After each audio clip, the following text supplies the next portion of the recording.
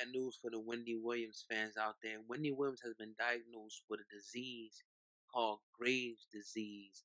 Now, this disease does have many health implications, such as increased sweating, extreme weight loss, nervousness, hand tremors, changes in menstrual cycle, anxiety, irritability, rapid heartbeat, enlargement of the thyroid gland, and sometimes in severe cases, it can be fatal and even cause heart failure.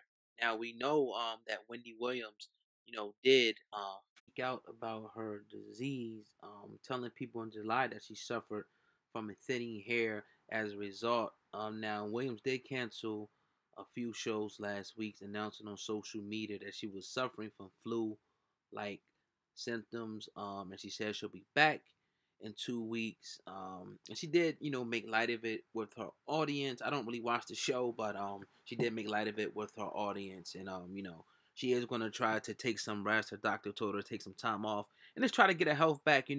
Simple things like trying to eat healthy and different things like that. Exercising. Could help. With something like this, but it's something she gonna have to deal with.